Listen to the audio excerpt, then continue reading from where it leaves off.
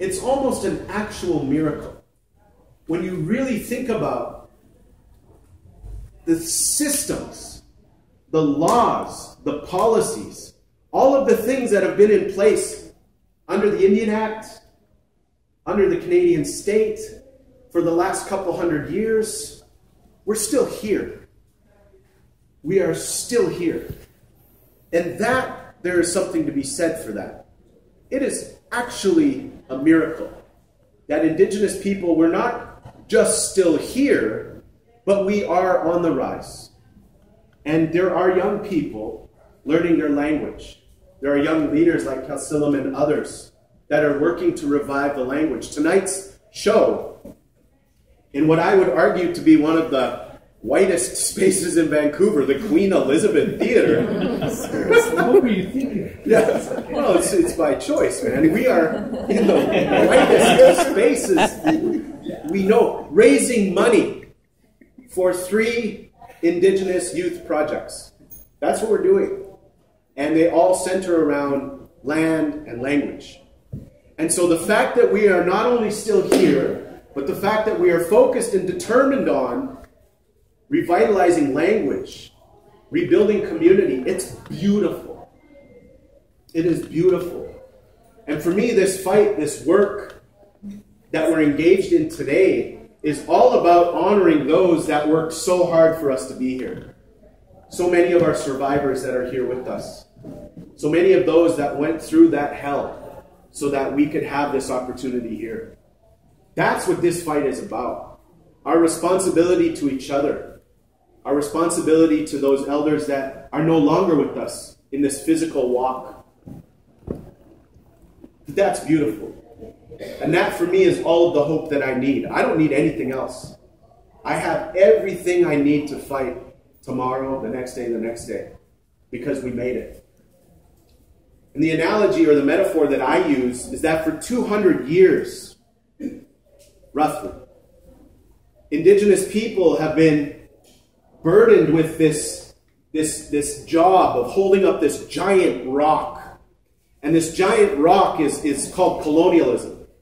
And for 200 years, Indigenous people have been holding up this massive rock. And the project, the job, was to push this rock up a mountain. And this whole fight over the last 200 years have been Indigenous people moving this massive rock up a mountain. And over that 200 years, that rock occasionally falls back on us, and it kills some of us. And over that 200 years, we've grown stronger. And there have been more and more Indigenous people that have come to help push that rock up the mountain. And for 200 years, Indigenous communities, mostly Indigenous women, have been holding that rock up for the rest of us to be here. That rock has been held there. And we're slowly making our way up this mountain, holding the weight of colonialism. And now, by some miracle, by some way of miracle, we've managed to push this rock close to the top of the mountain. We are so close to pushing that rock over the edge, back down the other side, at which point in time, we'll be able to relax. We'll be able to live. We'll be free. And that's the time that I think we're approaching now. We are calling Canadians, Indigenous and non-Indigenous people to come and help us with the weight of that rock. To help us push that rock over the other side of that mountain so that Native people can have a rest. Because we are tired. Our elders are tired. Our youth are tired. We can see what's happening in our communities. The suicides and the things that our young people face. These are real consequences of the past 200 years. And so we're holding this rock up. And, you know, of course, I don't really work out. But, you know, when you like lift lots of weights and your arms get kind of shaky and you feel weak. That's how we're feeling. We're feeling weak. And we're holding this massive rock. And I believe it. We are so close to pushing that rock over to the other side, where we don't have to hold up the weight of that rock anymore. We don't have to fight against that rock rolling back and killing us anymore. that we can free ourselves from this colonialism, but it's going to take a massive effort. And it's going to take more than a couple of Facebook posts, a few tweets here and there. It's going to take sitting with each other and having really difficult conversations sometimes. It's going to take Indigenous people loving each other again. It's going to take families coming together, mine included, to work with each other again, to talk, to love. It's going to take communities to heal amongst themselves. It's going to take all of us returning back to our set of original instructions, whatever those may be.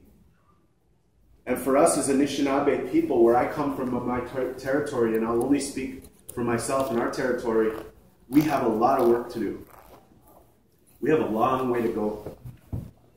But we're going there. We see the direction now. And we see the direction because it has been our elders that have shown us which way to go. Our elders have shown us which way to go. Now what we have to do is we have to get out of the way so that Indigenous youth can lead us to that place. Because the youth have all the ideas we need. The youth know what's going on. And so I encourage us to think like that. I encourage us to come from a place of love. I encourage us to come from a place of hope. Not a passive hope, a very engaged and active hope. And to remember the three things that I mentioned in the start. Love, family, and land. Love, family, and land. Built with those three things.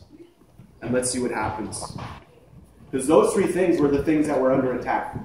And those are the three things that I think are fundamental to rebuilding good, healthy communities. So we're going to break up. Not like break up, but we're going to break up into groups. How we'll do it is we'll take 2 rows at a time. Okay? So we'll take the first 2 rows. You're going to move your chairs into a little circle here. We'll take the next 2 rows.